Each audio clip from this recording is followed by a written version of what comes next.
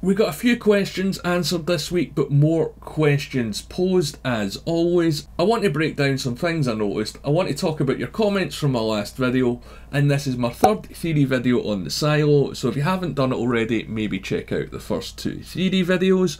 But first of all, thanks for taking the time to choose to watch this video, I really appreciate it. If you haven't done it already, or you are a repeat watcher, please subscribe to the channel. It's only a small click for you, and it means the entire world to me. We're always posting more videos all the time, not just on the silo, Star Trek, Marvel, loads of stuff, it's coming. Anyway, before we get into this one, I want to talk about my last video because I mentioned there's quite a lot of circles in the silo and they're getting quite a lot of focus. Now, this weekend, friend of the channel, Alicia Brenner, pointed out to me on Twitter that Apple TV are actually promoting the silo and highlighting all the circles in it. So I guess we were right about that one, so you know, if you supported my theory on that, well done us, and if you didn't, that's fine as well. Before I get into what happened this week, I want to talk about my ongoing thoughts on this show, because one thing I keep thinking about is what happened to the rebels. They can't all have been killed, because how would you identify all of them when the population of the silo? So again, I keep thinking that this is maybe the rebels that we're seeing. They did win and that's why history was covered up. I'm not too sure on that. I'd say I'm 50-50 at the moment. They've not kind of lent into it either way. And also the end of this week's episode kind of nixed that idea, but I'll get to that later on. So another question that's been brought up this week that hasn't really been focused on too much is where's the hard drive? There's not even been a hint of it or what's on it. And what is on it anyway? Well, it's probably some, if not all, of the history of the silo. But what do you guys think? What is on the hard drive? If you've read the books, don't post any spoilers, please. But yeah, I'm really interested to know, what do you think is going to be on there? And speaking of the hard drive, there's been all the clues that Juliet's had to follow. Now, all this is good and fine for the plot of the story, but what happens if Juliet gets killed? I mean, if her life's in jeopardy, will she repeat the same steps of Holston to preserve the clues? You know, kind of like a circle, like I keep going on about. But let's get into the real meat of the episode, and I want to start with Judicial and those relics. So why are they keeping them? Why not destroy them? And why keep a track of their history? In fact, why track it at all? What's the benefit to them of keeping these items and then them getting back out into circulation in the silo? Well, give me a minute because I want to break this one down. So we've seen quite a few relics over the show. Some of them are obviously clearly important, like the book. Others not so much, like the Pez dispenser. So I don't think that every relic is going to be really that relevant. It's the existence of the relics themselves. Some of them are valuable, some of them are just tat. So then, go back to the question, why keep a record history of just old rubbish? Well, think about it. It's to help root out anyone that wants to look into the history of the silo. If you keep the relics about in circulation, you can use them to track and find people who are curious. So once you find them, you have them, you clean them, or you know, you imprison them in the mine or whatever. You hold on to the relic for a few years, then put it back out onto the black market, back into circulation, and repeat the process. You know, again, like a circle. But yeah, what do you think about that? Because the fact that some of these relics are literally useless means that they have no value whatsoever, so I don't get why they're keeping them around, but that to me makes sense. But as always, let me know what you think in the comments below.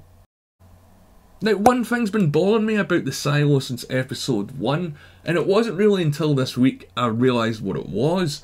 It's the entrance to the silo itself. So if we go back to episode 1 and 2, we did see the outside, or at least what we assume is the outside of the silo. And then this week we learned that the silo's population is about 10,000. Now, look at this, that's one small door. So that got me thinking that maybe this wasn't the way in. Maybe they came in through the tunnel. So that's why maybe all the relics are at the bottom with the digger, they weren't just being kept there safe. And also as well, if they ever had to leave the silo, it's a very small door to get 10,000 people out of. So it plays into the fact again that there's no long-term plan to leave this place ever. And as well, that the tunnel might have been flooded. So the tunnel might have been a way in that's been flooded rather than a way out. Or maybe I'm thinking about this all wrong. I'm assuming that the silo was completed before it was occupied. What if it started as a lot smaller and then it grew? They expanded it until they couldn't any further. Because, yeah, I don't know about you, but I have always thought that this has been a totally completed structure when people started living in it. But what if it wasn't? What if it was just partially finished and then they just created the rest of it and filled out the space over the time? I'm not too sure about that, because that would be going all the way back right to day one, or even before day one, so I don't know if they're going to give us that much history. But yeah, there's a lot of like the early history of the silo that I'm very interested in. So let's talk about the book then. That was sort of a kid's guide to Georgia. So Georgia, George, is he named after it? Also, we see a few other names in the book. Gloria is one. So is it the Gloria that's already appeared in the show? Probably. And yeah, it's probably the reason that George is named Georgia as well. But the fact that there's names in the book, it's tracking its heritage like Sims tracks the history of the other relics. So will we see the previous owners of the book in flashback? I certainly hope so, because considering it's over 140 years old at least, it's in incredibly good condition, so it has been looked after. Now, I get into the whole fact that Juliet's now learned that there's life outside or even before the silo in my review, so I'm not going to talk about that. But there's one or two other mysteries that I want to get into that I think might tie together. So, the note from Holston about the flowers in the mirror. Now, you might not have noticed it in this episode, it was very subtle, but the mirror in the sheriff's office was pretty huge. There was a lingering shot of it when Juliet was leaving with a vase of flowers there. Then at the end of the episode, you could see whoever was monitoring her was doing it through the mirror, so it was used twice as a sort of framing device. And this big reveal at the end of the monitoring lets us know that's why people are turning on taps or fans when they're speaking. They know that people are listening. So that's why Holston wanted the flowers at a certain position in order to block this monitoring. And let's talk about the monitoring itself, because this room, the level of tech we see at the end of this episode, is closer to ours, if not beyond it. I've mentioned a few times that the tech in the silo looks to be about early 80s or 90s, and the tech that we're seeing in this room seems to be a lot more advanced. Now, is that on purpose? Probably. And is this room the janitor's closet? I think so. But there is also another threat in the silo that I think might be a little bit of a twist or a reveal. Regina mentioned that she was threatened by a man that only comes at night. And who else do we keep seeing at night? Lucas. We don't know much about him, but he keeps popping up. He doesn't seem to live by the normal cycle of the silo and has a lot of time on his hands. Now, it might mean that he works 9 to 5 in IT or admin or something like that, but he also mentions that he travels between levels to get a better view.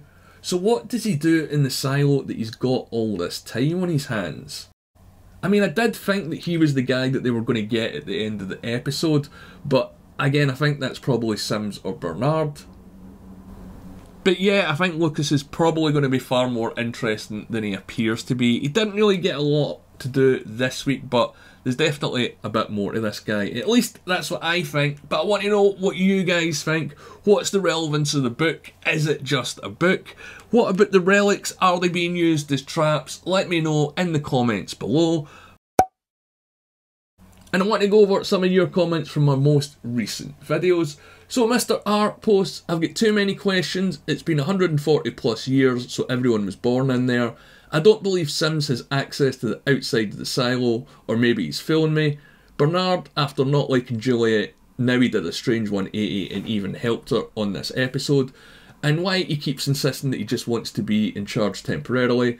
I want to say that the silo is an experiment and that the people that walk finish it like being pulled out of the Matrix or something like that. Now, yeah, I kind of agree with you, because a lot of people are saying that Silo reminds them of the movie Snowpiercer or the TV show, but to me it reminds me more of Zion in the Matrix. So I think you kind of might be onto something there. I've had that idea for a while, but as we've not got any more information outside, I didn't want to go into it too much. But yeah, good questions there. So Silver Scale says, I think the reason the silo people aren't getting rid of the relics is because some people in the silo, perhaps the shadow organisation in the janitor's closet, is trying to figure out the history and life outside the silo, but super on the down low behind most people's backs. That's why they aren't being such spooks about it and not destroying the no-no items. And yeah, I said that in this video, I kind of agree with that. I think there's definitely something else going on with the relics, so thanks for your comment. Colonel Clink said, what department in the silo would have the better CCTV tech we saw at the end of episode 6? I think it's probably IT, but that's just a guess. I guess we're going to find out this week. DM Tristan says, FYI, as a book reader, I can tell you that the syndrome is not in the books, so we are just as intrigued as you. And yeah, I've heard that from people on Twitter as well. I've not mentioned it yet, really, because they've not mentioned it, but yeah, definitely something I'm keeping an eye on. Gamer Dad says, I think in its experiment with cloning people, the syndrome is clones that didn't work and their DNA scrambled, so they need to be eliminated ASAP before more people of the DNA are born, and cause even more worse mutations. Also explains why breeding is so carefully monitored and not just for population control. And you could be right, I've just said it in my last one, the syndrome isn't in the book, so it's anyone's guess at this point. Zoe Catherine says, glad to see you're still doing videos after seeing your first silo video. You were at the top of my YouTube page when I opened it up. Thanks, Zoe. That's really cool, so thanks for letting me know about that, because obviously I don't search my own channel. And I hope you keep watching the videos and subscribe if you haven't done it already. Senior Hot Pants, or maybe it's Senior Hoot Pants.